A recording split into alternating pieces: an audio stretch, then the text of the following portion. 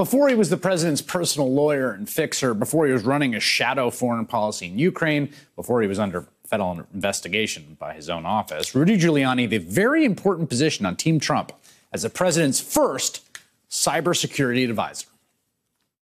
Rudy's very much of an expert on cybersecurity. It's been a very important thing to him and to what he does. And maybe I'll ask Rudy to say a few words.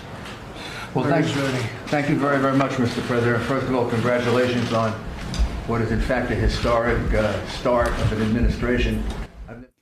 He's literally sitting right in front of you. Oof.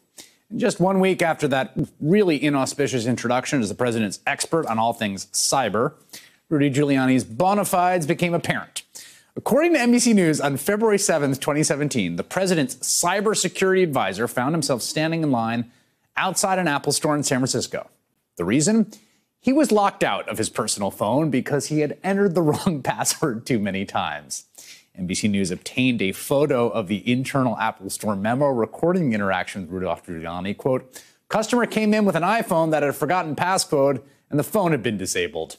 Apple had to erase his data and set it all up again. Very sloppy, a former Apple Store employee who was there on the day that Giuliani stopped by told NBC News. Trump had just named him as an informal advisor on cybersecurity, and here he couldn't even master the fundamentals of securing your own device.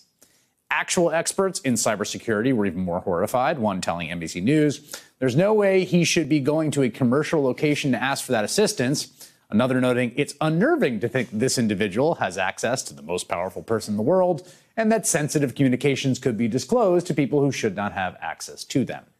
And Rudy Giuliani exposed those potentially sensitive communications years ago, at the very start of the Trump administration. The only reason we know about it now is because NBC News reporter Rich Shapiro dug up that Apple memo.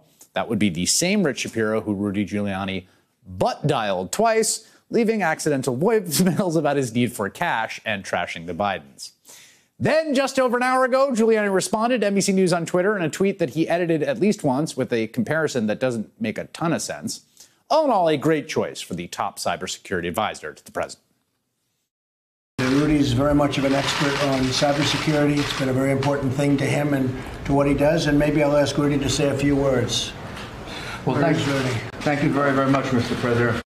Hey there, I'm Chris Hayes from MSNBC. Thanks for watching MSNBC on YouTube. If you want to keep up to date with the videos we're putting out, you can click subscribe just below me or click over on this list to see lots of other great videos.